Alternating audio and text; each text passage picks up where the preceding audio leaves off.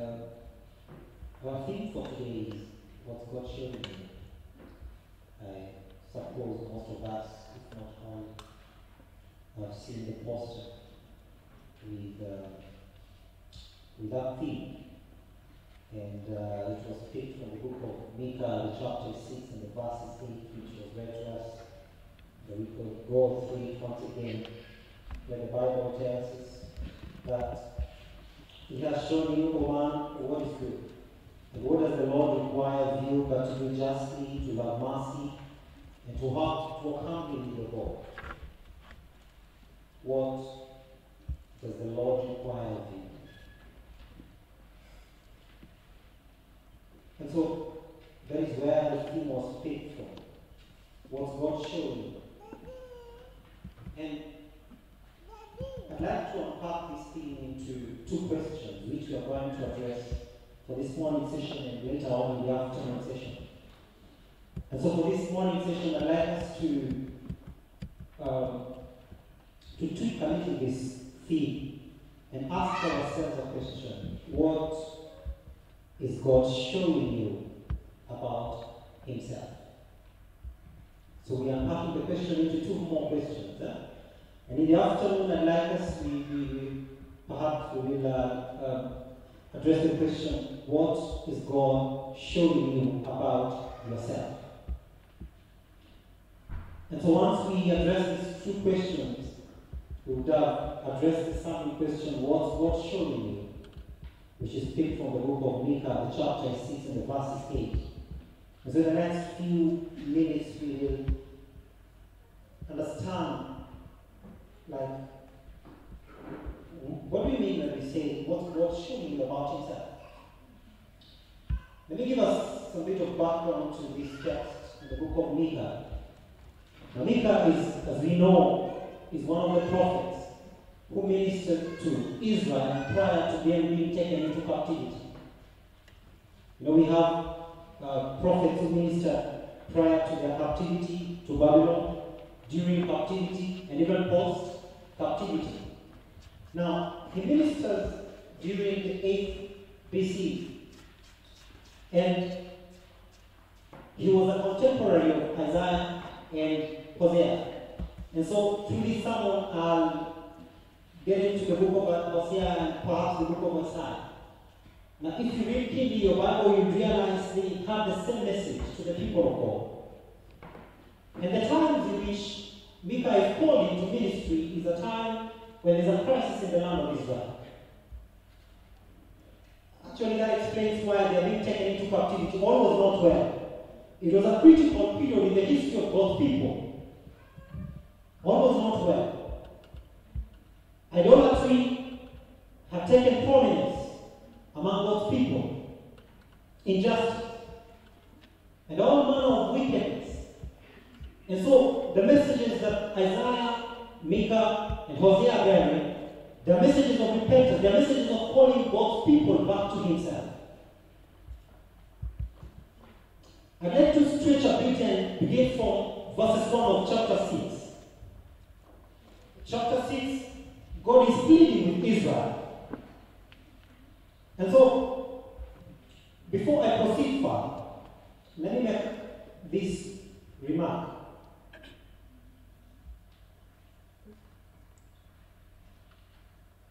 Your perception of God shapes your spiritual life, or even entirely your life, how you view God. Now we will understand this as we get into the sermon. Now from verse 6, from chapter 6, from verse 1, the Bible says, "Hear now what the Lord says. Arise, plead your case before the mountains, and let the hills hear your voice. Hear, all you mountains, the Lord's complaint, and you strong foundations of the earth. For the Lord has a complaint against His people, and He will contend with Israel. O my people," verse 3. Now, God is like, "O my people, what have I done to you?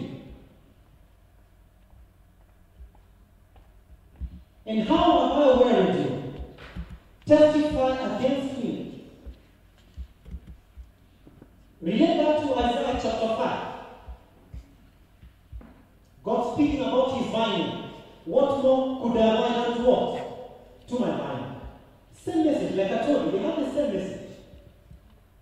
It was a message, it was a time when God is asking his people, what have I done to you? What have I not done to you? That you're doing this to me. And so the Bible goes on to say, for I brought you up from the land of Egypt. I redeemed you from the house of bondage.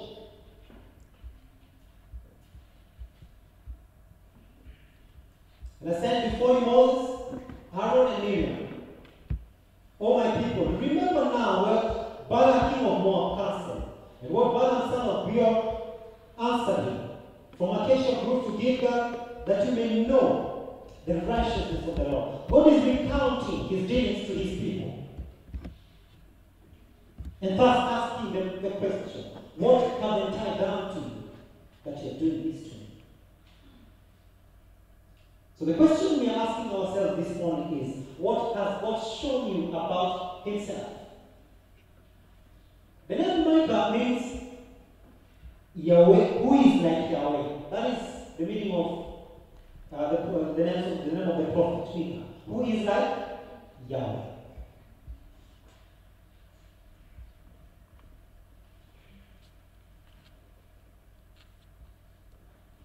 And so, like I said, our spiritual devotion is by and large dependent and shaped by our understanding and perception of God. Now, in the book Prophets and Kings, there's a chapter 26, should be chapter 26. The topic is Behold your God. Let me get there. Hope I will soonest. So like I say, even as I'm quoting from Isaiah and even the spiritual prophecy in the context of the book of Isaiah, just know that it's one and the same word, period, context, message to God's people. Now, Prophets and Kings, I hope I find. The chapter is 26. This is how the chapter begins. Behold your God.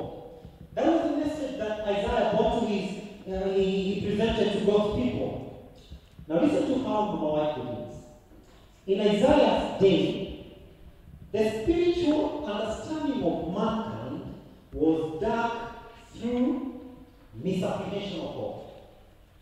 Did you get that? Let me repeat it. In Isaiah's day, the spiritual understanding of mankind was dark through the misapprehension of what? Of God. Long time Satan sought to lead men to look upon their Creator as the author of sin and suffering and death. Those whom he had first deceived imagined that God was hard and exacting. They regarded him as watching to denounce and condemn, and willing to receive the sinner so long as there was a legal excuse for not helping him. The law of love by which heaven is ruled had been misrepresented by the half-deceiver as a restriction upon men's happiness. A burdensome yoke from which they should be glad to escape. He declared that its precepts could not be obeyed and that the penalties of transgression were bestowed arbitrarily. In losing sight of the true character of God, of Jehovah, the Israelites were without excuse. So this was the problem in the land of Israel. God's people had a wrong understanding of who God was. And this is what led them into idolatry. Satan had led them to see God as what? As exacting and hard. And thus led them to see his laws as what? Restricting upon them. And so what resulted? They went to seek freedom. They went to seek worshiping other gods. And thus they got into idolatry. And the genesis of the problem was a misapprehension of God.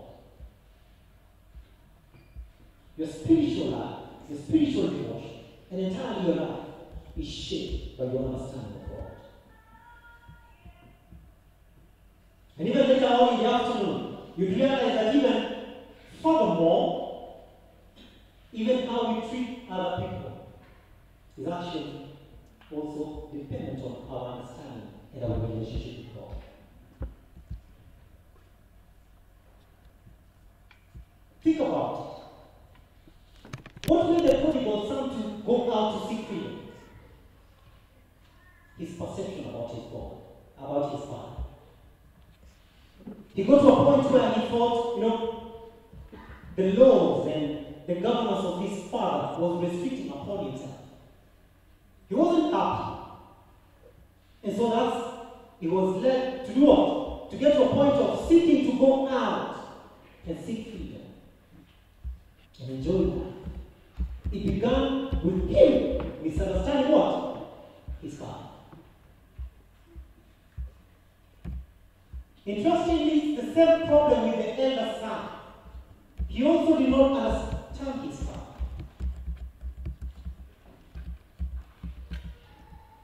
And so it's the same question, it's the same problem with Israel, and even with us.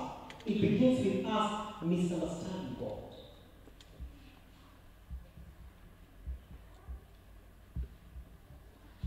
And let's go to the book of Hosea chapter 6. Hosea chapter 6, and the verse is 6. Listen to what the Bible says. For I desire, like I said, Hosea and Micah and Isaiah, they ministered during the same period. And so they brought the same message to Israel. Now listen to Hosea's version. He says in verse 6 of chapter 6, for I desire mercy and not what? Sacrifice. Now, if you go back to the book of Micah, the chapter 6 now, verse 7, says, what shall I bring to the Lord? Shall I come with sacrifice? Shall I give what? My firstborn. You see, also in the same message that Hosea is giving to his people. And then God is telling his people, I do not desire what? Your sacrifice. This is what I want from you. I want mercy. Notice the second portion of that text. And the knowledge of who? And the knowledge of God. More than what? More than burnt offerings. I don't know if you're seeing a striking parallelism between what Hosea is addressing and what Micah is addressing. Same thing, same problem. And so God is like, I do not desire the burnt offerings. I do not desire your time. What I want from you is the true knowledge of who? Of me. You get it wrong in your understanding of God. You get it wrong in other things.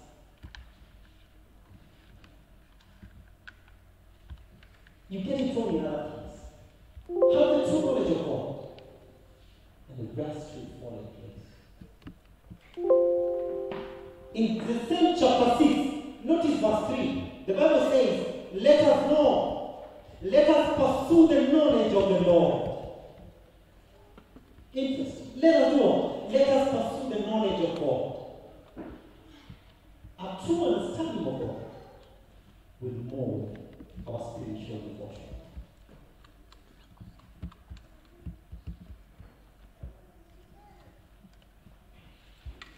If all you know about God is that He is this exacting and this no-nonsense deity, then even in times when you falter, you won't approach Him.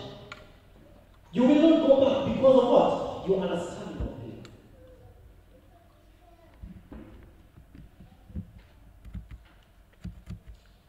Haven't we had children, even ourselves, messed up back at our homes, only to take leave and escape and go out? Why? Because of our understanding of our Father. You very well know that the moment your Father knows that you're pregnant with a baby, He will kill you. And so you go, you take leave. Why? Because the way you understand your Father. You know that my Father, He will not take this nonsense. My Father will kill me. Your understanding of God shapes your world. And so the question we are addressing is, what has God shown you about Himself? Chapter 4, verse 1. That book, the same book of Hosea. Chapter 4, verse 1. What does the Bible say? Hear the word of the Lord. You children of Israel, for the Lord brings a charge against the inhabitants of the land. There is no truth or mercy or knowledge of God in the land. A lack of knowledge about God. Knowledge of who? Knowledge of God. I believe we are beginning to see why this was the problem with the children of Israel. A true knowledge of God. The book of Jeremiah, the chapter is 9.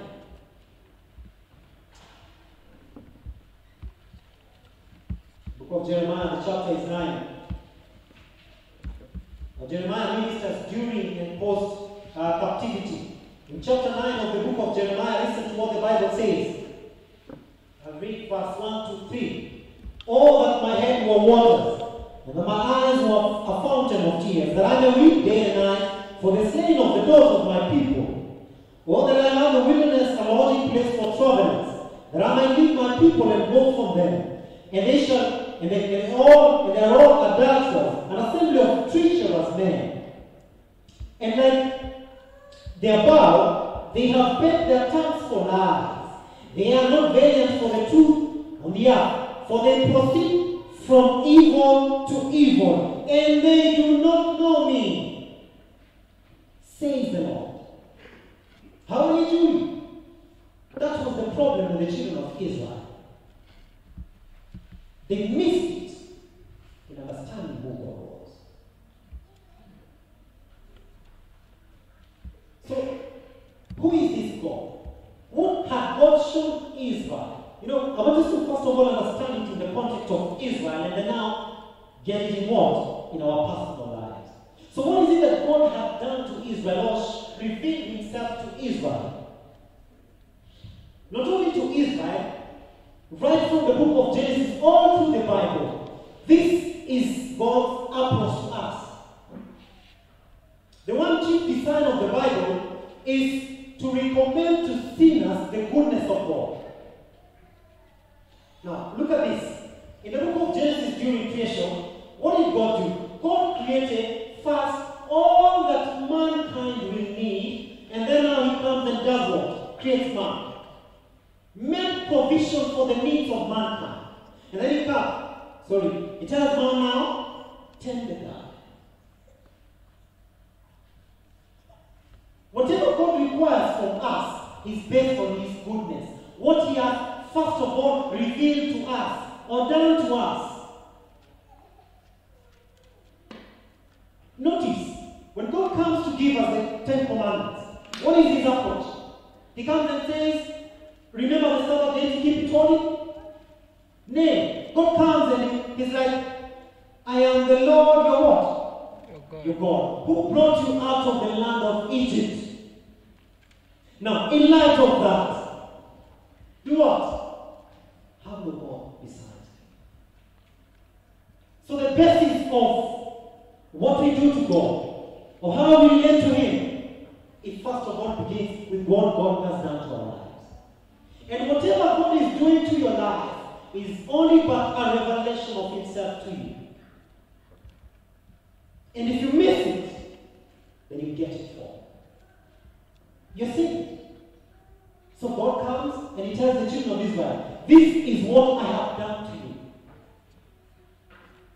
And because of that, I am this good God to you. Please keep my commandments. And it's the same approach to us. God does come and does good things for our lives. He reveals his mercy to us, his goodness to us. And in light of that, he does it to the intent that you may reciprocate his what? His love. We love him because he first did what? He first loved us. And God is not that kind of a person who only loves you in what? In words. He loves indeed. And that is why now, in Micah chapter 6, God is like, what have I tied down to you, my people? I brought you out of the land of Egypt.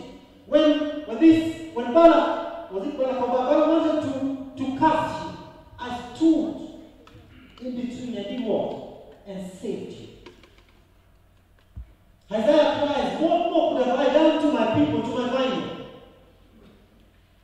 I dressed it. I did all I could. But the response to this kind of love was what? Apostasy. Going to worship other idols. That is what is painful God in the book of Micah. In the times of Isaiah, in the times of Hosea. They missed it in their understanding of God. That is why I wanted us to ask the question, what is God showing you about Himself? You go to the book of Hosea chapter 11. This is the contention. This is the contention that God has with His people. In Hosea chapter 11, this is what the Bible says. When Israel was a child, I loved him. And out of Egypt I called my son. And they called them, so they went from them. They sacrificed to Baals and burned incense to what? To images. Against what I have done to them. This is the cry of God. Verse 3. In the book of Hosea, when Hosea is referring to Ephraim, he's basically referring to Israel. There's a long history to that. Later on, Israel was known as Ephraim. Ephraim was the principal tribe in the northern kingdom. It dates back to the firstborn of Jacob being disinherited of his rights as a firstborn. And so the privileges were given to the sons of Joseph. And so that is why the principal tribe in the northern kingdom was Ephraim. And so in the book of Hosea, repeatedly, when God is crying to Ephraim, he's basically crying to Israel. He's saying, I taught Ephraim to walk, taking them by the arm, but they did not know that I healed them. I drew them with a gentle cord, with bands of love, and I was to them as those who take the yoke from the men. I stood. I stood them in what? And fed them. And in return, what did they do? They spat on my face. So God was doing all this to the intent that God's people may see His goodness and respond with what? With love. But what did they do? They did otherwise. He only had good in mind by giving them the laws, the commandments. He only had good in mind by wanting them to only exist as a theocratic nation. But they got to a point whereby they were like, we want a king to rule over us like what? Other nations. Imagine how it pained God. In Hosea chapter 11, I see the picture of a parent raising up a child. Imagine the pains of labor. Imagine the pains, the sleepless nights of bringing up your child. And then this little boy, this toddler, this boy grows up, he gets to a point during his teenage, and then now he folds his feet against you. Imagine how it will pain you as a parent. We will not imagine because we are not parents. So perhaps the parents who are here, they know what it means. When a child gets to a point, you've raised up a child, umempamuza makamasi, change the nappies and all the pains that come with raising up a child. And then the child gets to a point when they are grown up, they dissipate. It evokes the memories of the pains you went through. It hurts. It hurts. It hurts. And that is how God is pain. That is why He's recounting, my people, remember what I did to you. Ezekiel in chapter 16 recounts and says, you were left out in the wilderness and I picked you. I wrapped you with swaddling clothes. You've been left to your what? To die, but I picked you. I formed you. And this is what you're doing to me. Spitting on my face. And that is why the message that Isaiah bears to God's people is, Israel, behold your God. In Isaiah chapter 40, should be verses 19. Israel, do what? behold your God. Little wonder, before Isaiah comes to preach to his people, in chapter 6, God takes him to the throne room. Isaiah sees the holiness of God. Isaiah sees, the way God is adored by the angels.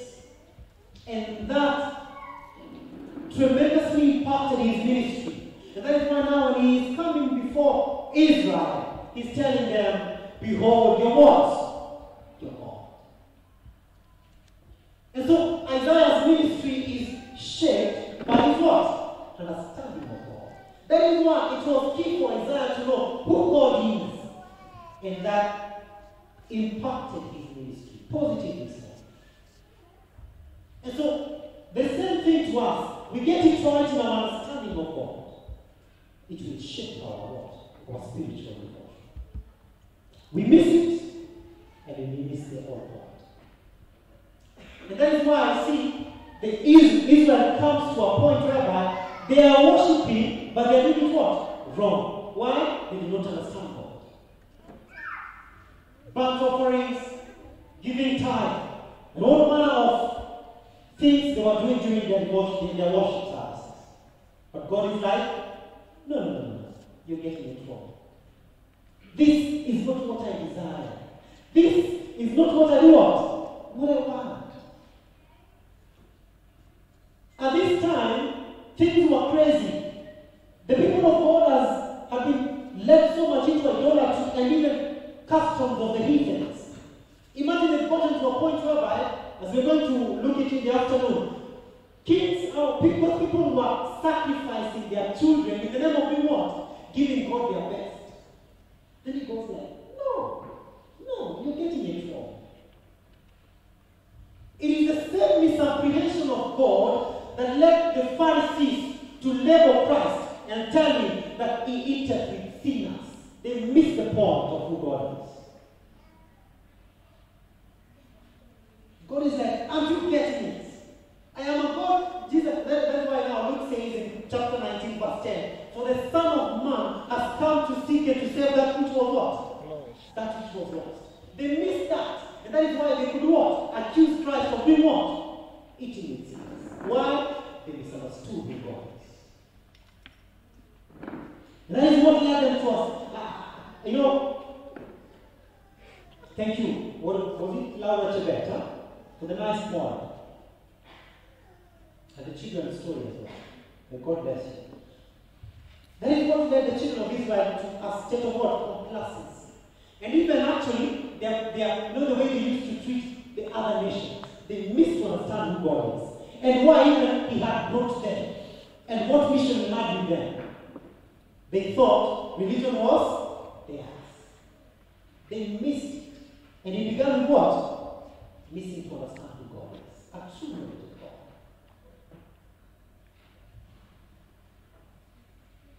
The book of Jeremiah, chapter 31, verses 3. Jeremiah chapter 31, the verses 3. The Bible has this to say. For verses 1, the Bible says, at the same time, saying the Lord, I will be the God of all families of Israel. And they shall be my people, and thus says the Lord. The people who survived the sword found grace in the wilderness, Israel. When I went to give them rest. Verse 3, the Bible says, the Lord has appeared of old to me, saying, yes, I have loved you with an everlasting love. Therefore, with loving kindness, I have done what? I have drawn thee. Love, mercy, justice. Is what God was communicating to his people.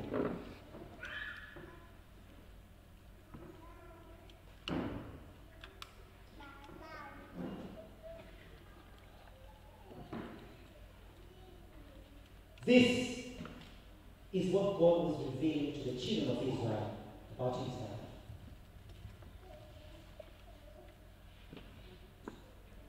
Applied to our personal lives. We serve a personal God who not only deals with us as a people, but it deals with us individually. Much more in the afternoon.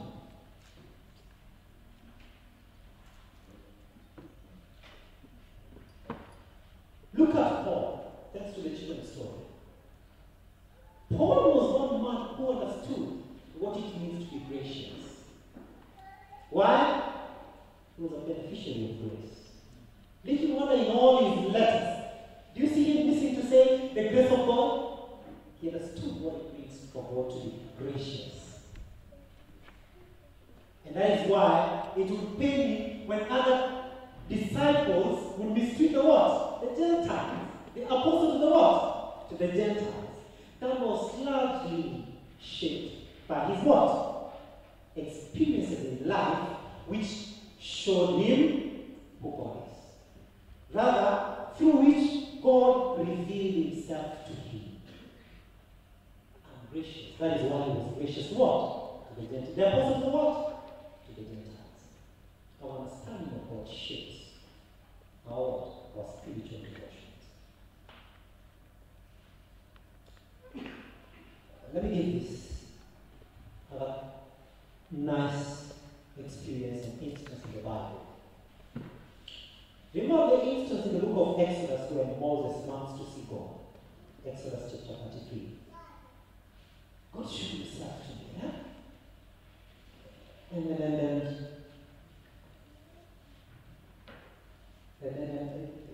it's an interesting story. Let's go there. The book of Exodus, the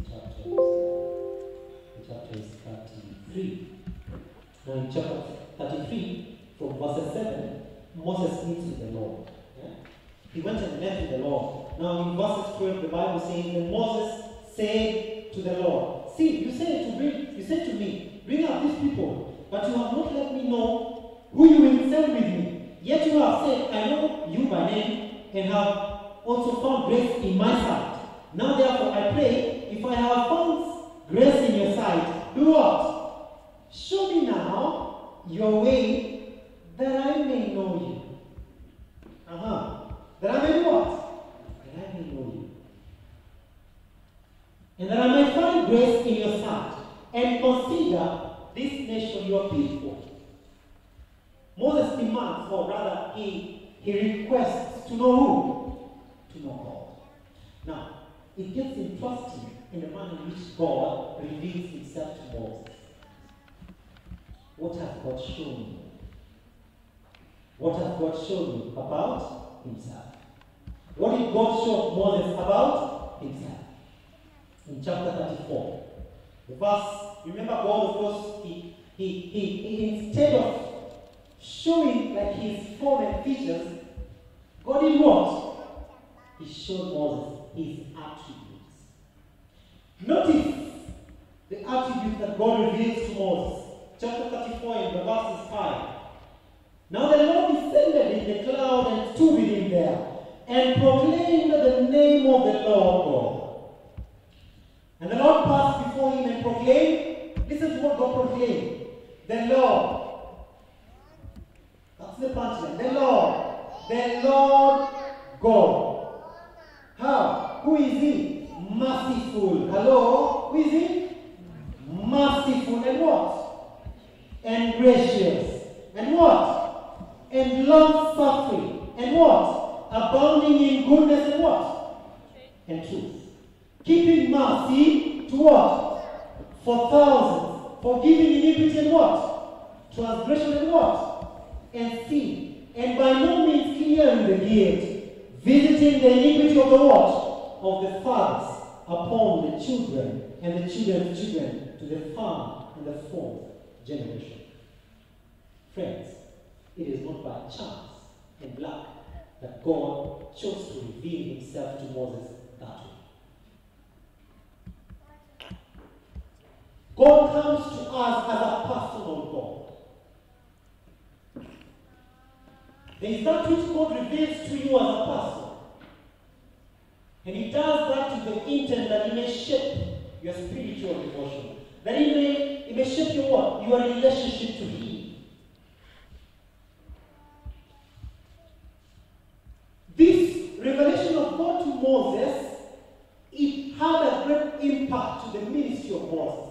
In the same manner, God's revelation to Isaiah shaped his ministry. It did likewise to Moses. Remember the instance at the border of Canaan when God wanted to destroy his people. Remember the instance?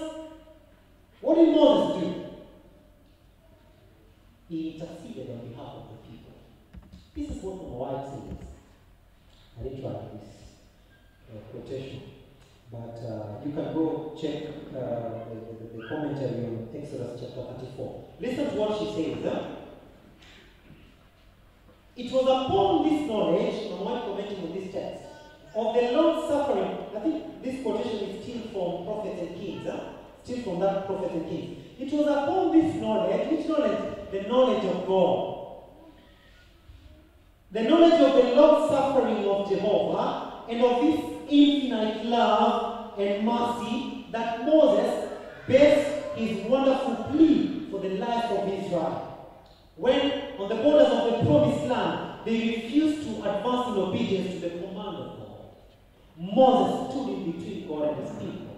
And he tells God, if you want to destroy these people, blot out anything in the book of life. What led Moses to come to that point was his what? Knowledge of God. What God had revealed to him.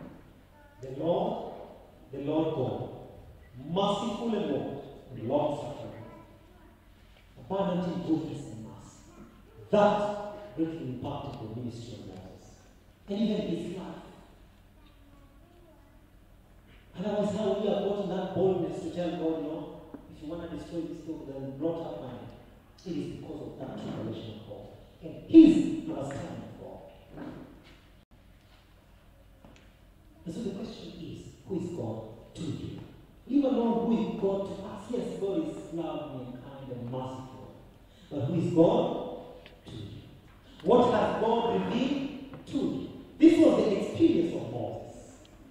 I may not be private to the experiences of God through life. But God has done that to the intent. His intent is to reveal Himself to you. So that, through those experiences, through that, we may form a perception of God. And if you form a right perception of God, it will shape your entire life. See, the children of Israel missed it. That is why they found themselves into what? Into idolatry. If you see the laws of God as limited, we would want to go seek out and get freedom and all that. But do you think we will find the freedom? Like the prodigal son, we will get to a point of realizing that whatever God tells us, it is for our own good. If we see God as a father, loving, patient, we will appreciate. It is because of ingratitude that we get to a point in our lives when we don't have reverence for God and respect. It begins with ingratitude.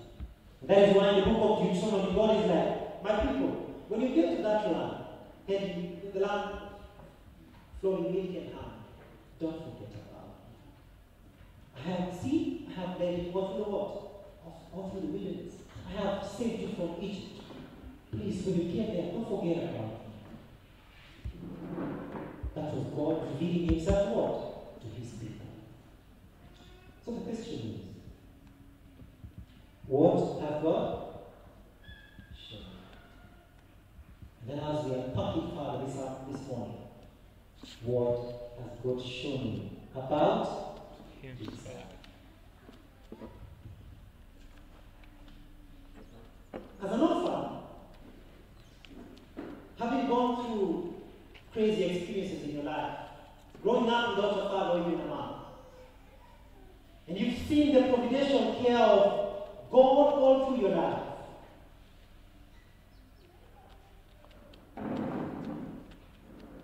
When somebody mentions God as a father, you understand it differently. And somebody who has grown up in silence. You get it? The way God reveals to us, Himself to us in our personal lives, it is tailored to meet our individual needs. Or rather, God reveals to Himself to you personally through the experiences you go through in life, more often.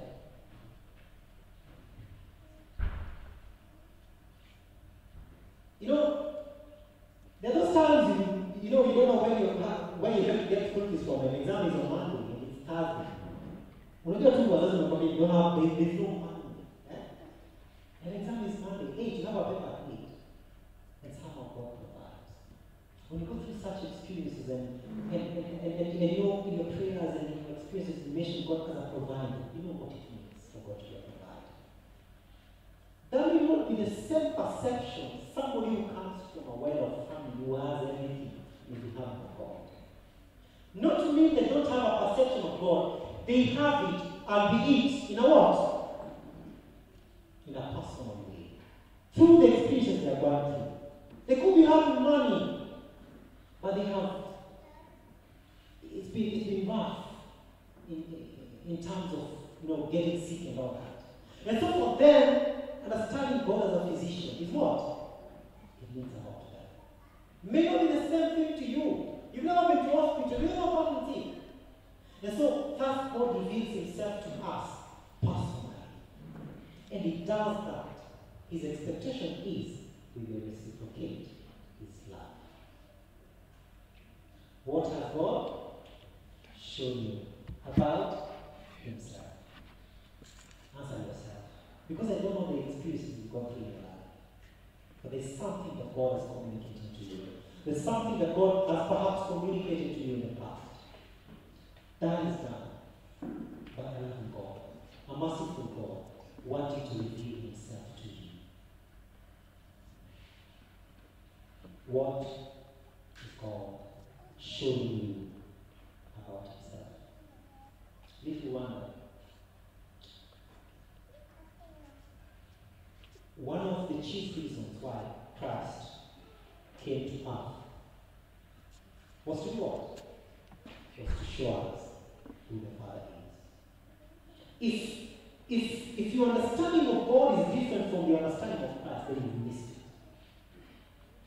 Imagine God did all that. He wanted us to get it right, understand who he is. And so if you want to understand who God is, then look at the life of Christ.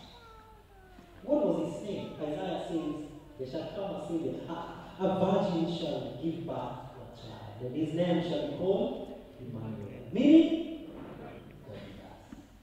God revealed himself to us. Look at the life of Christ. That was basically the Father. You what? That is why sure the Father to be sufficient. God, Jesus was like, come on, have you been here all this while? And you've missed it. Look at the life of Christ. How is it? If you see Christ has come, and then you see God as an unanswered God, then you missed it. You've missed it. Christ was God. If you've seen Christ, you've seen. If you want to understand who God is, then look at Christ. You will see God in Christ. And that is why now, in the book of John chapter 17, verse 3, as I finish, the Bible says, and this is eternal life, that we may know you, the only what? The only true God, and Jesus Christ, who we sent. Simply the illustration is about us having the true picture and understanding of God. However, I'd like to remark that we will never get to a point of fully understanding who God is. And so what does it do? It gives us glimpses of himself. Because if you get to a point of fully understanding God, then he sees us to be what? He sees us to be God. He gives us glimpses. And all through the ceaseless ages of eternity, we shall sit at the feet of Jesus. And God will be recounting to us the story of salvation, the experiences he has taken us through. And God will be revealing himself to us. Even without seeing, it was God's purpose that mankind were to understand him. And that is one of God places Adam in the Garden of Eden. One of the things that were to engage Adam was to learn about God through nature. And so even without seeing, still mankind we were supposed to learn about God. And this is what? Eternal life. That they may know you, the only true God, and Jesus Christ, whom thou hast sent. As we pray, I don't know. There's that which God has revealed to me as a person. Through the word, through the experiences of God through life. They may not be the same experiences they're going through. And so that is why it is a personal question. It's not what is God showing us. It's about what is God showing you. So think about it. That is why it's helpful to at times, revisit the experiences we've gone through in life and ask ourselves, what is God communicating to me? To me. And even in our devotion, as we study the Bible, as we read passages of text, ask yourself the question, what is God showing you? What is God telling me in this text? Huh? Personally, God has spoken to me. Even in preparing this sermon, I was pricked. The word of God is a two-edged sword. It cuts the preacher and the listener. It pricked me. To a point of even considering, I don't think I should go. But such is the word of God speaking to us personally.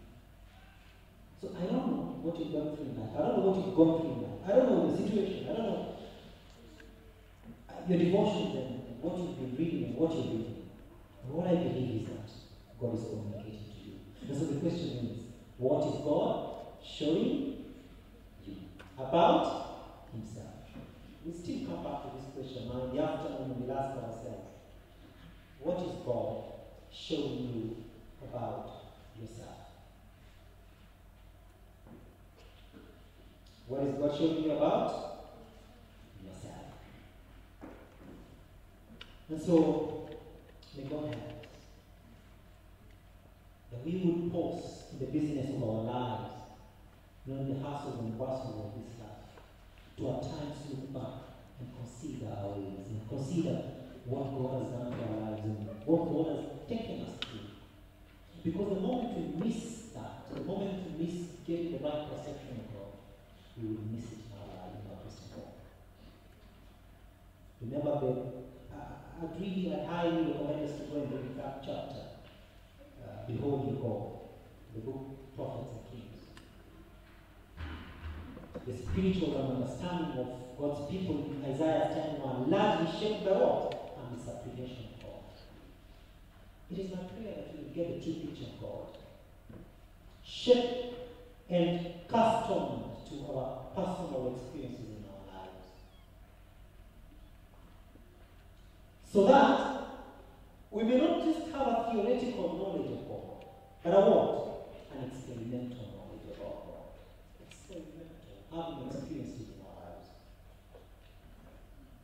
So that when we speak of Jesus, when Paul is speaking of Jesus, the apostles, when they are going out to preach, they tell people, we did not follow cunningly devised fables when we made known unto the Lord the coming of our Lord Jesus Christ. But we were eyewitnesses of His majesty. They are speaking of a personal God, a personal Jesus. They have what we do. You see how it shapes even ministry, When you go out to tell people about God, you're not just talking about a God you read in the Bible, but a God who has revealed Himself to me in your personal life. We all know that witnessing largely does what? It tremendously affects ministry. It does. When you speak of a personal what? A personal God. So it is my prayer, friends, that we will pause to ask ourselves the question, what is God showing me about Himself? And in the afternoon we shall be looking at the other question. We will answer the same question. What is God showing you? May God help us. Shall we pray? Our loving Father,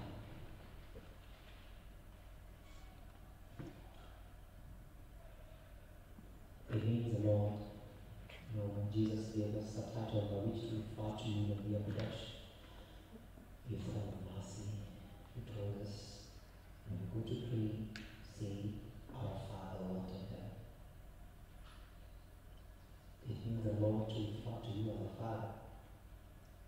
That's when the book of Psalm 103, the Bible says, the word says, as a father pities his children, so have I.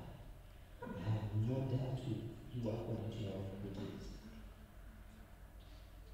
And truly so, I have experienced that in my know there are thousands who will confirm that you are a father. And how even much more, Lord, we thank you for, Lord, this message that you brought to our attention this morning. Our devotion and our relationship to you is shaped by our perception of who you are to our lives and even what you've done. Lord, ours is the prayer. May you quicken our mind to have a true perception of you, Lord. Give us that eyesight. Lord, help us to have a true picture of you. And that in response to that, Lord, we may reciprocate your love. And thus, as the book of John chapter 17 verse 3 has rightly put it, we will be among those who are going to inherit eternal life. And consequent to having a true knowledge of you. Help us, Lord, for this we ask in Jesus' name.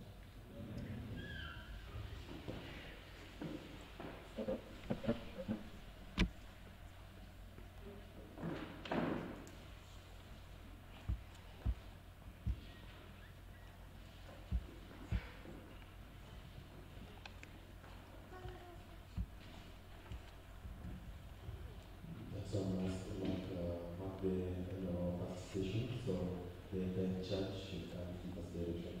Thank you.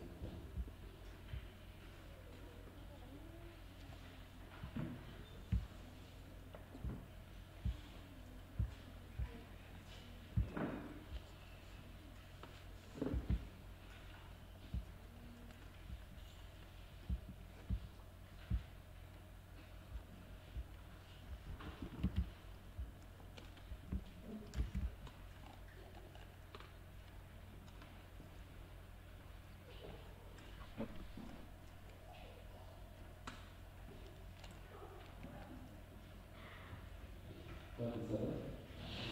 Happy day. I thank God for the session that we had, and I hope that all of us have been blessed. And as many as we are, I would like to welcome you for the afternoon session. Please find a reason to come. I extend